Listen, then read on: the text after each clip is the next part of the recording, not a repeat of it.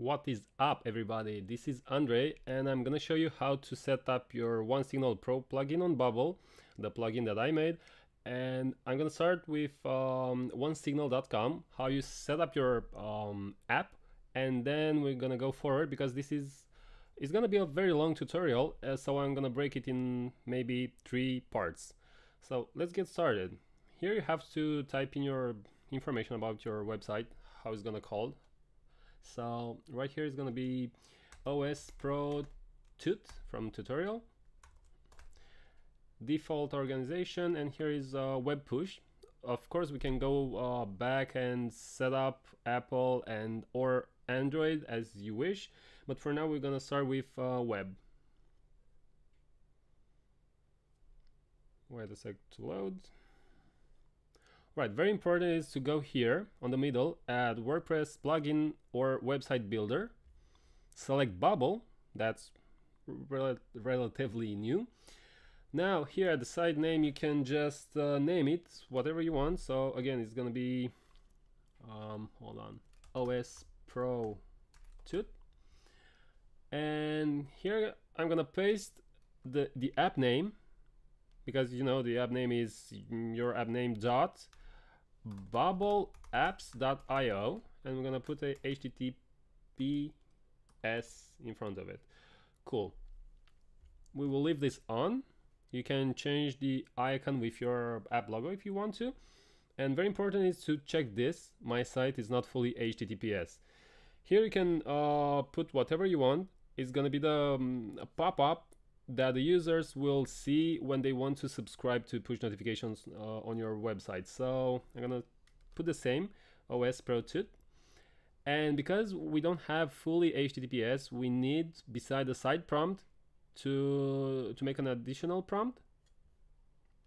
We just hit done.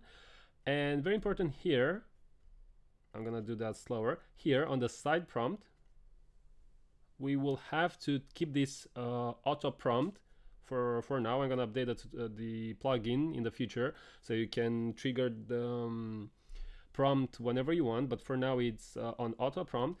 And we want to show this on 0 pages view and 0 seconds. So the first time that the user is gonna come on the website, he or she is gonna be prompted to sign up for the notifications. Click done. You can leave the rest as it is. Here you can customize it if you want to, and click save.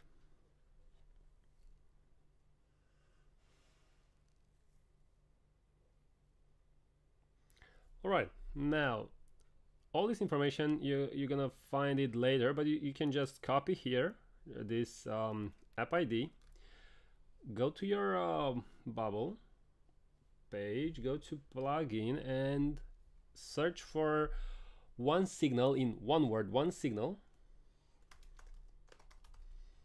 and then Pro plugin, but I'm just gonna type in OneSignal. And Safari doesn't like Bubble that much, or Bubble doesn't like Safari that much. I'm not sure why.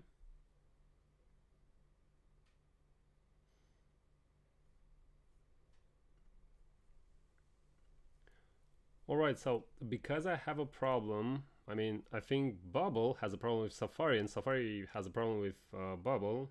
Either way, it doesn't work, so I'm gonna use Chrome for my Bubble app. I'm gonna just copy this app ID, and I'm gonna go to Chrome. I'm gonna go to plugins, add plugin, and here you have to search for OneSignal Pro plugin. OneSignal is in one word, this one, okay, made by 2 bits. I see it here, the first item, because I've already added the sorry, this OS Pro Tut in the plugin, so I can simply install it without having to buy it or subscribe to it. See, because you can buy it at $75 or $7 per month. We're gonna hit OK. We're gonna go here, and I'm gonna paste the app ID here. Let's check it if it's correct. Okay, it starts with EEC and ends in 16D. That's it. Okay. Then we need the HTTP os.tc. This is the one that I told you that you can customize, you can put whatever you want. So I'm gonna put OS Pro Tut that I've used previously. And now let's go back. Hit here, finish. And now we can go to Apple Safari. We're gonna paste again http:// sorry, it's not this one, it's this one here.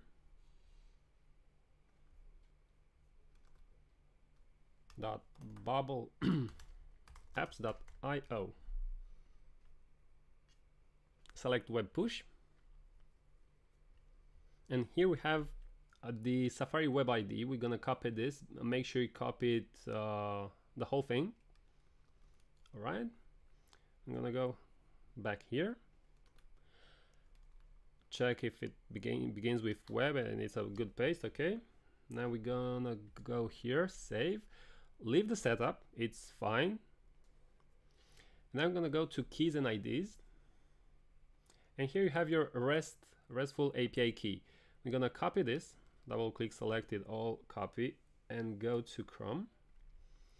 And here for the authorization, we need to type in basic with a capital B, basic, put a space here, and then paste the code. So we're gonna have basic, a blank space, and then the key. Now for the rest, we just simply copy and paste this. Here, here, here, and here. And now this one here, because the first one is for live, for production, and the other one is for development. Now it's easy because we can simply copy and paste it. And that's it. Now we've configured ONESIGNAL app and the plugin in Bubble. We can simply test it out now.